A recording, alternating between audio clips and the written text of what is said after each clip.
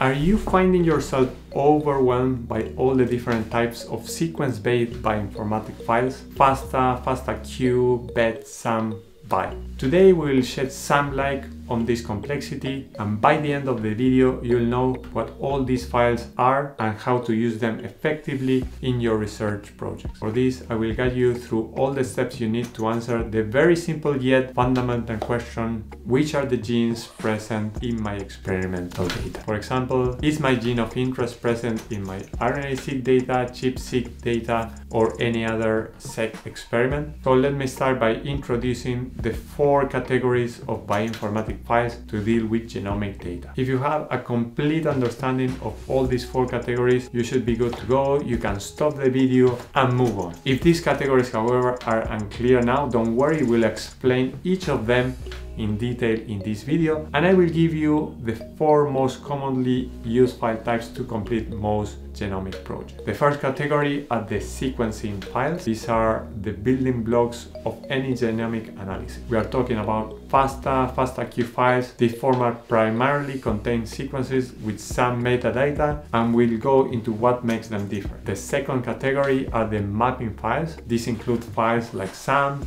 and BET. Unlike sequence-based files, these files involve map-seq data where your DNA or RNA sequences align to a reference sequence. Our third category are the reference files like Fasta and BET, which have been typically curated and are used as standards. You typically download the files from trusted websites like Ensemble or NCBI. And finally, for our fourth category, we have the experimental files such as the Fastq, which are sequencing files that come with quality score, and the SAM files that are map files that include discrepancies between the raw data reads and the target references sequence to which they have been mapped. These files you generate in the lab, or you can get them from previously published research. Actually, we can make the classification of these most common files using a double entry table where we have the different categories and a representative file for each category in the intersection. Do you believe we are missing an important file class? Please let me know in the comments below. Hey, if you are finding this content valuable and think this is relevant to your research, I got a quick favor to ask. Go ahead and hit subscribe.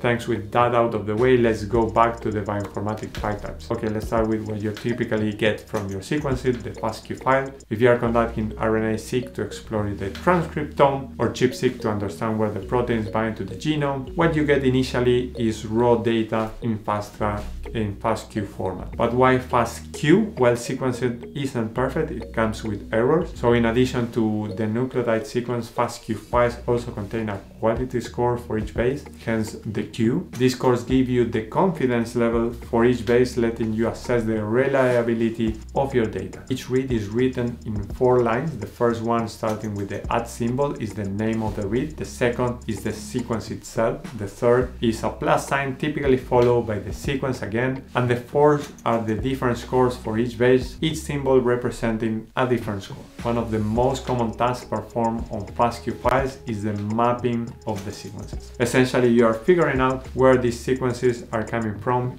in the genome they belong. And this is where Fasta files come into play. Unlike Fastq, Fasta files are more straightforward. They contain mostly curated sequences like a reference genome where the confidence of each nucleotide has already been established. Each sequence in the file is represented by 2 rows. In the first one, you have the arrow followed by the name of the sequence, and in the second one, you have the sequence itself. The ends here are just the unknown start of the chromosome. So what you generally do is map your raw Fastq sequences to the known and well-established genomic sequences, which are often in Fasta format. The result, you guess it, a mapping file. The go-to format for map sequences is SAM files, which stands for Sequence Alignment Map. A SAM file represents the mapping coordinates of your raw query sequence against the target reference sequence. It also contains a section, referred as the cigar, that highlights any differences or gaps or mismatches between your target and your query. As you can see, SAM files offer a readable representation of the mapping. You can also compress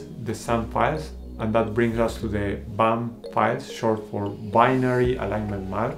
That is a compressed version of the SAM files. If you try to open BAM files, however, you just find gibberish because these are binary files. Now, how can we know that these map sequences overlap with regions in the genome encoding for our genes of interest? For that, you'll need an annotation file. This is where BET files come into play. BET stands for Browser Extensible Data, and this file format perfectly matches up with your genomic references, helping you understand how your sequences align with particular genes or other genomic features. In this case, you have each annotated feature in one row, starting with the chromosome, the start position and end position in nucleotides, the name of the feature, the strand, followed by other parameters. Once you get your annotated files and your SAM files with map reads, it's important to see how these align with your genome visually to double check that your data makes sense. For that, you will need a Genome Browser. This tool allows you to see the map reads alongside annotated regions like genes, exons, and intros. However, before that, there is one extra step you'll need to take. SAM files can be massive and it will take forever for the browser to go through the entire file to find the reads specific in your area of interest. The solution: SAM index files or SAI files. These are essentially shortcut files that help your browser quickly locate reads in your large SAM file. Think of them as a dictionary of sorts. So before jumping into a Genome Browser, make sure to generate the corresponding SAM files, otherwise the Genome Browser will not even try to open it. And that wraps up our overview of the types of nucleic sequence file formats and how to use them effectively. Alright, we've gone through various file types for genome analysis, from Fasta and Fastq to SAM, BAM, BET files, and even we touched on the index files for efficient genome browsing. Now I know you are thinking, how do we transition from one file to the next? What tools do we use and what are the best practices? I'd love to hear from you. Let me know in the comments below which of these steps you would like to dive into in more detail. Your input will be guiding the future videos. And if you are keen to learn more about bioinformatics pipelines, make sure to check the playlist on screen right now. It's a comprehensive tutorial series on SnakeMake, a powerful bioinformatics workflow management.